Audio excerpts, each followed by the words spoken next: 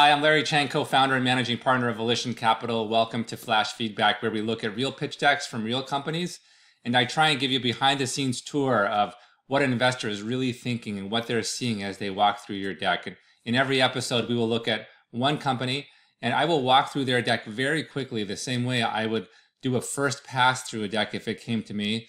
And I'll try and give you some ideas of what I'm thinking and what I'm seeing, but also end each episode with 2 or 3 key takeaway points that can help you prepare your own pitch deck as you think about your business.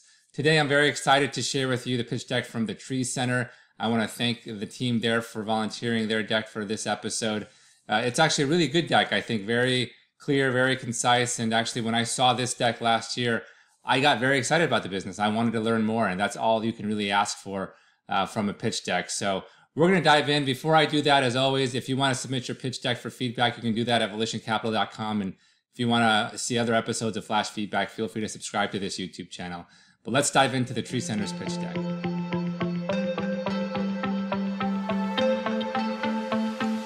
All right, let's dive into the deck. I want to frame our analysis of this deck with a very simple question, which is, what are the 2 or 3 missed opportunities you see for Tree Center to go deeper on a couple of topics? Again, as I mentioned, this is a great overall deck, and it engendered my enthusiasm. But they dipped their toe in the water on a couple of topics that I think they could have gone deeper on. So let's look out for those missed opportunities in an otherwise very strong deck. All right, first page. Start out strong with your best metric. They are starting out with their revenue growth, revenue history, revenue scale. Fantastic story, 5 million to 22 million to 50 million. So that's great. I think it's always advisable to put your best metrics up front. And then they talk about acreage, which is actually a new metric for me. I haven't seen acreage in a pitch deck, so it seems to follow revenue. I think they could have perhaps put in a little bullet point on what acreage means in this business. I presume it's manufacturing or fulfillment capacity. But nonetheless, I think starting with your best metric up front is always a good idea. Next, problem statement, which is that the local nursery is not a great experience for consumers. Driving, parking, lifting plants, dirty cars, etc. I always think it's great to put your value proposition statement early because it's fundamentally why you exist, and the Tree Center exists to solve this problem, which I think many of us probably identify with. And then they come with their solution, which is a much easier consumer experience, massive selection delivered to your door, and so forth. My only suggestion for the value prop section here is, to the degree you can quantify your value, it makes it a stronger overall statement. So if you have a selection advantage, can you quantify that? If you have a pricing advantage, can you quantify that? Anything to give it more substance is great. But either way, whether you can quantify it or not, sticking your value prop up early is a good idea. All right, fourth slide. This slide looks to me to be somewhat redundant in reviewing the revenue and acreage history that was just presented a few slides earlier. So I don't know how this is additive other than to reinforce an already strong point. So I might have used this real estate in the deck for a more complementary point. All right, why now? I love by the way, I love slide titles that are just a question that is answered. And this is a great question, which is, why does this business exist today? And I think they're saying that consumers are willing to buy most things online. Shipping has become affordable, and so it's now economic to do this. And this is where I think there's a first missed opportunity. I think they could have gone deeper right here to articulate one of their stronger points, which is, and this is my overall suggestion, is to make the success of your business feel inevitable. Rather than just making a general statement by saying consumers are willing to buy everything online, I might have shown every 10 consumer product categories and shown the winners of those categories. So you could have said, pet food Chewy was the winner. You could say furniture, Wayfair, automobiles, Car Gurus. For collectibles and other artisan products, you could say it's Etsy. For shoes, you could say it's Zappos. For apparel, you could say it's Stitch Fix and others. And you could just sort of lay out a handful of consumer product categories, show that they all moved online, which reinforces the point being made here. But in an additive way, show the winners are all billion or multi-billion dollar companies, and then show that really the landscape products market is one of the last sort of untapped consumer product categories of substance where there is not a D2C e-com winner yet. And so you can make this, you can sort of engender this sentiment of scarcity value, where if you really want to invest in e-com, this is kind of one of the last open categories, and it's sort of inevitable. Of course, there's going to be an e-com winner in this place. Of course, that company is going to be worth $1 billion or north. And you want to leave the investor thinking like it's sort of a slam dunk, inevitable business. And that's where I think they could have gone deeper. So point number one is make the success of your business seem inevitable.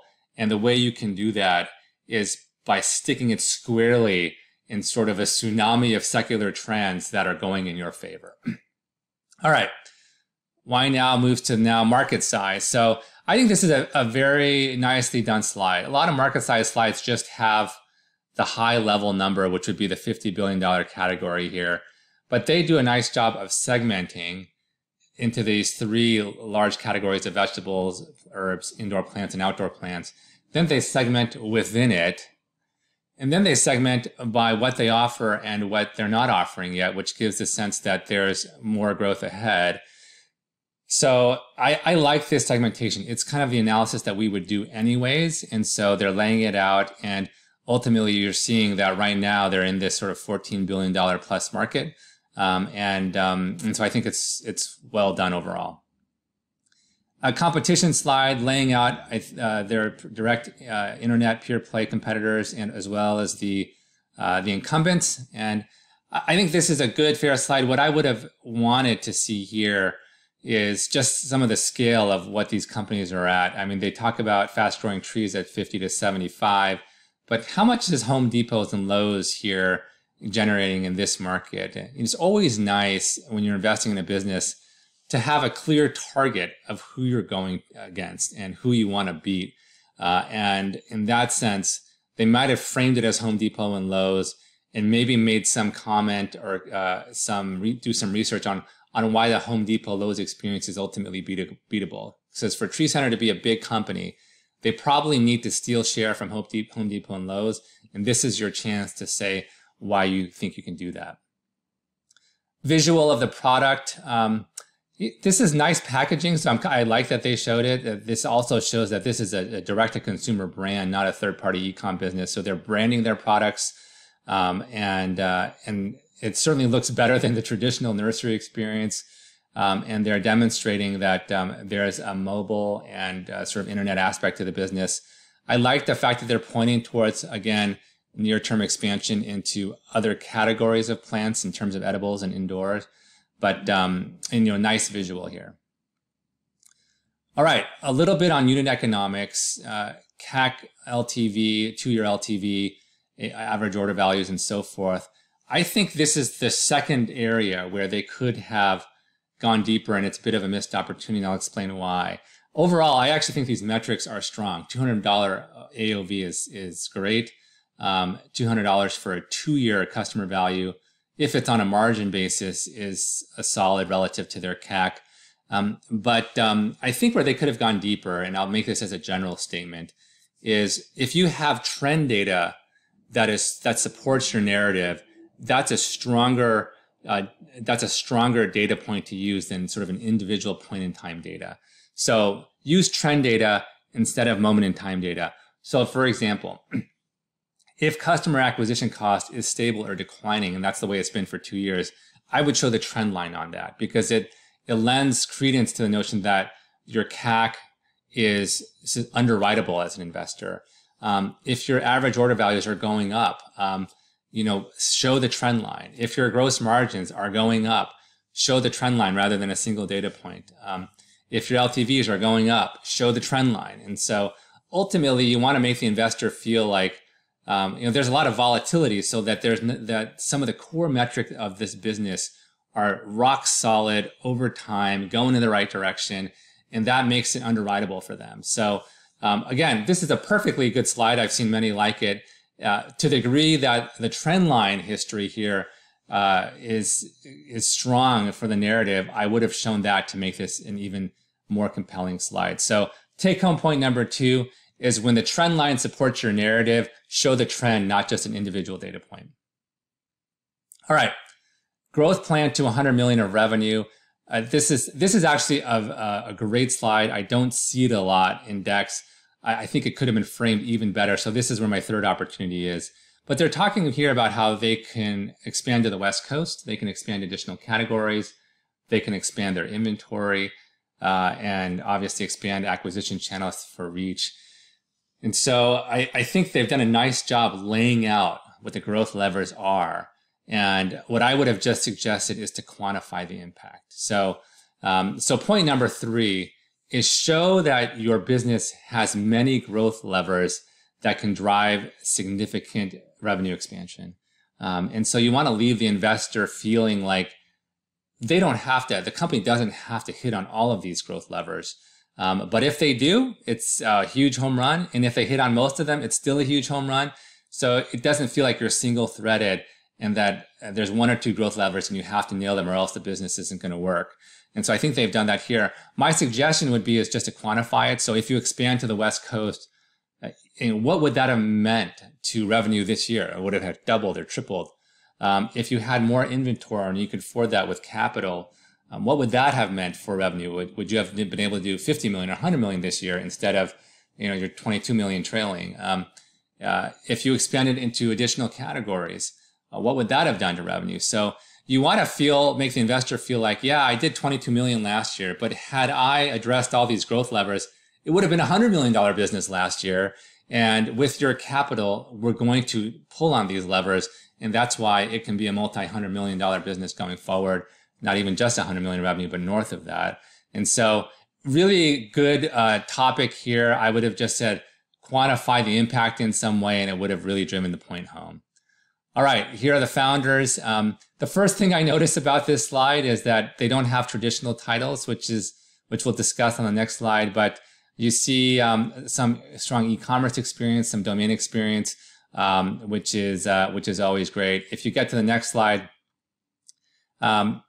it's interesting because Clint, Chris, and Jonathan have put themselves together, and so it does lend the question of who is running the company. And investors often get scared away by sort of a co-CEO or trio running a business.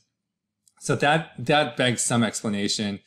And then you don't see names underneath it. So it makes it actually look like this team is yet to be built, which may in fact be the case. And so overall, I'm not sure that this slide helps because it begs the question of leadership structure and it begs the question of how deep the team is. But that's neither here nor there. I think if you want to show the broader team, it's better to show it when it's built out than when it's not. All right, back to financials. The historical revenue growth we've covered, but here's also the order count over time. What I do like about this slide, they're showing 2 plans going forward. They're showing an internally funded plan and a VC funded plan. And it completely makes sense that these 2 are not the same. And so I like the fact that they're making that delineation for us. And I like the fact that even without us, the company is projecting to grow pretty aggressively. So a good framing here. And then lastly, they talk about the overall investment they're looking to raise. If you look at the bottom point here, it says bootstrapped, profitable, founder-owned, growth at north of 300%. Actually, those are great points. They happen to fit very well with Volition's overall focus. And I would say that could have even been brought right up front. But overall, that's the Tree Center's deck. And as you can see, I think it's very clear and a job well done. All right, so let's recap the 3 key takeaways from the Tree Center's deck. Again, a great job overall on this deck. But point number 1 is to make the success of your business seem inevitable. And the way you can do that is to position your business in sort of this macro secular shift that's happening no matter what. And to show in this instance, every category moving online, every category having an online winner, every winner being a billion or multi-billion dollar business, and that you're going to be that winner in this category. That would have driven home the point that your success is inevitable. Point number 2 is tactical, but I think it's important in your storytelling, is to use trend line data when it supports your narrative over individual data points. The trend line gives the overall picture of backability, strength, predictability in that particular data point, whether it's CAC or gross margin or AOV or lifetime value. If you have strong trend line data, show it because it enables the investor to underwrite against that. And then the third point is show that your business has many growth levers and that you don't have to pull all the levers perfectly for the company to be a wild success, that there's optionality there. So, and then quantify those levers to help the investor understand what executing on them means for the business from a scale perspective. So those are my 3 suggestions from the Tree Center's deck. Once again, thank you to the Tree Center folks for working with us on this episode. And again, for all of you viewers out there, if you want to submit your pitch deck for consideration, you can do that at volitioncapital.com. And or you can, if you want to watch other episodes, subscribe to this YouTube channel. We'll see you on the next episode. Thanks so much.